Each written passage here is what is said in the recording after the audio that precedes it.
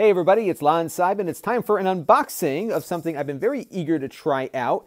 This is the Mirage Solo from Lenovo, and this is a self-contained Google Daydream VR system. So you don't need a phone, you don't need anything to hook up to it. It is going to connect up to the internet itself and will deliver you a great VR experience using Google Daydream. Now, we looked at Google Daydream a few months ago, and I will put a link to that review in the video description so you can get a preview. We're going to have a full review, though, of this standalone system coming up in a couple of days on my main channel at lon.tv. So let's take a look and see what is inside the box. By the way, this is on loan from Lenovo. Nobody's paying for what you're about to see here, so all the opinions are my own. So here is the headset itself. It's a little bit heavy here on the front because it does need all the guts to drive that display, but I think it's a little lighter than it might be if you had a phone hooked up to a Google Daydream system there. There are cameras on the front here because I believe you can walk around with this and get some degree of room scale experience, and it will also let you know when you're about to run into something. And these sensors on the front here will keep an eye on the surroundings to get a feel for exactly where you are in space. And I think that is a feature that's not on the regular Daydream. So you're going to pick up some features that are new to this experience. So you can see what the inside of it looks like here. And I tried this at CES. I was quite impressed with it. I thought it was decent.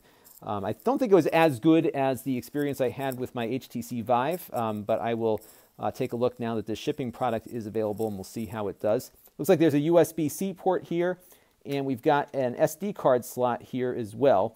Remember, this is an Android device, so this is a little Android computer powered with a Snapdragon processor.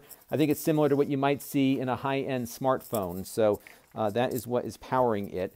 Let's take a look and see what's in this box here. So we have some headphones.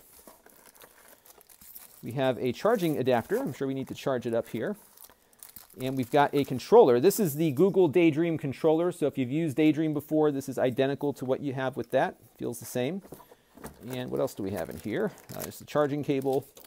And that looks to be about it. So I'm going to get this thing powered up and start playing with it. And when I have a good feel for it, I will do a full review that you'll be able to find on my main channel at lon.tv, so stay tuned. This channel is brought to you by the lon.tv supporters, including gold-level supporters of the Black Eyed and Blues Music Hour podcast, Chris Allegretta, and Kalyan Kumar. If you want to help the channel, you can by contributing as little as $1 a month.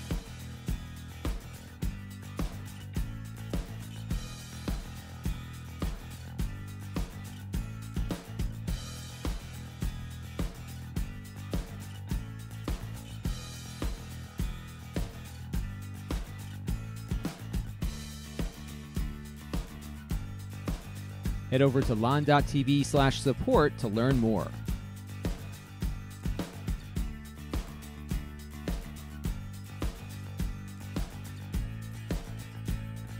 And don't forget to subscribe. Visit lon.tv/s.